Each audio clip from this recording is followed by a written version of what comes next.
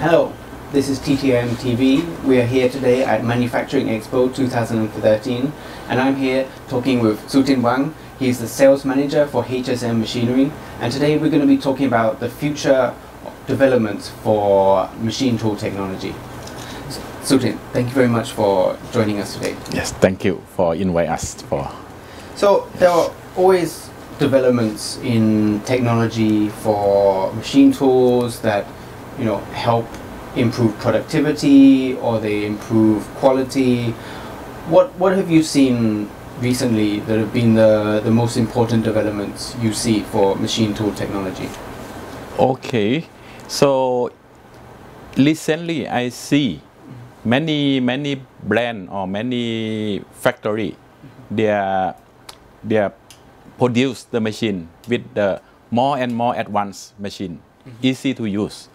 Mainly is they are developing the software to help you to easy to use. That means maybe in the future your operator don't have to worry how to cut the workpiece, because more and more the computer or the control can help your operator to reduce some technology that you have to know. You don't need to know, because the machine can guide you to the point you want. And also today the machine have been put many sensor on the machine, so to compensate all the heat or anything that can make the accuracy out of tolerance. So they are put on the sensor, on the spindle, on the machine frame, everything, so you can have the good part out from the machine by machine itself. So a lot less reliance on the machinist, the operator. Yes. And so a lot more automation, a lot more, the quality of the part does not depend on the operator anymore. Yes, that is the key point for the manufacturer. Yes. And most of this is coming from software and sensors. Sensor, yes. Okay. And so when you speak, you speak to your clients, you must visit many different manufacturers, on a regular basis. Yes. What challenges, what problems do they normally tell you about? Like what are the problems that they have? Okay. Most of the client, they today, I think most of them, they say, okay, I cannot find the worker or the operator to operate the machine. It's very difficult. So because there are many new factory who always want the worker, and our worker is limited. So how to overcome this problem?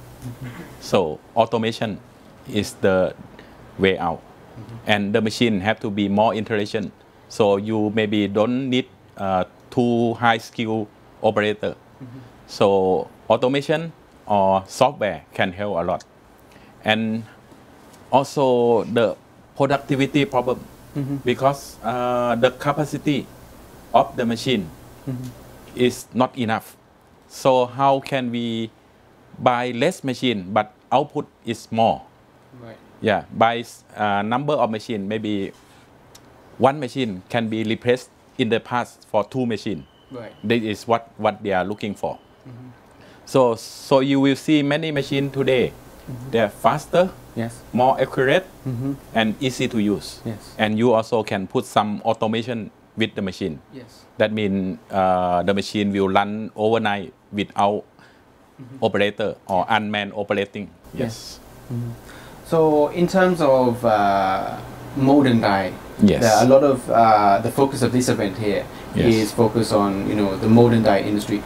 So what types of machines, or what technology do mold and die manufacturers need? Like when they're considering a machine, what do they need to think about? Okay, mold and die, that means if customer is making mold and die, normally they are looking for, today they may be looking for the very high speed machine. So to reduce the polishing time. So the high speed machine is not just only machine. The machine, the software, the operator, the tooling, everything have to combine. if you have the high-speed machine but you use the long tool, yes, and your operator have no knowledge enough, also you cannot get the result out from the high-speed machine. So everything have to come together, and also the CAD CAM. yes, When come to more and die, machine, CAD CAM, tooling, and operator have to be 4 in 1.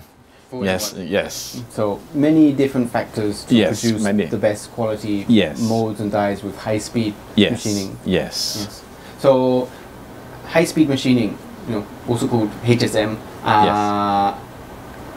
is this becoming a lot more popular? This method of machining. Yes. Today, I mean, in the past 10 years, they are just starting point for the high-speed machine. At that time, if you're talking about 20,000 RPM, cutting the steel of 62 Rockwell C, nobody can believe you. Yeah. Yeah, but today it's changed. Yes. Today it's not only 20,000 RPM. You can go to 42, 50, 60,000 RPM. Yeah. And the tooling also, how to say, the tooling also now capable to cut the hardened material. Right. The technology can come with the tooling that coating with titanium nitride or coating with many material. So the tooling also improve. Yes. You working at HSM, you cover a number of different brands like Yes. You have Washon, Yes. Broders, Yes. Also like YCM, EDM, yes. YCM. Yes. What types of developments have you seen recently with these machines that you think are the most interesting? The most interesting is the control side. Yes. The control side is more and more advanced. I mean, there now today maybe you make one program, and then you want to change something. In the past, you have to go back to your computer PC to change something. Yes. But now with the control, which is advanced, sometimes you can change in the control. You don't have to redo again. Right. So okay, you want the surface finish, you just tell machine, I want better surface finish. Yes. With the same program, Yes. you can push, okay, I want surface. Yeah. And then the machine will generate the new two part, and you get the better surface. Or you say, okay, this time I don't want the surface, I want faster. Yeah. You tell the control, I want faster, I don't care about surface. The machine will change the program again. Yes. Now you cut faster, but your surface will not good. Right. Yes, this is what don't have in the past. Okay. Yes. Sutin, thank you very much. Very interesting. You are welcome. Thank you. You are Again, welcome. thank you. ขอบคุณครับ Thank you. ขอบคุณครับ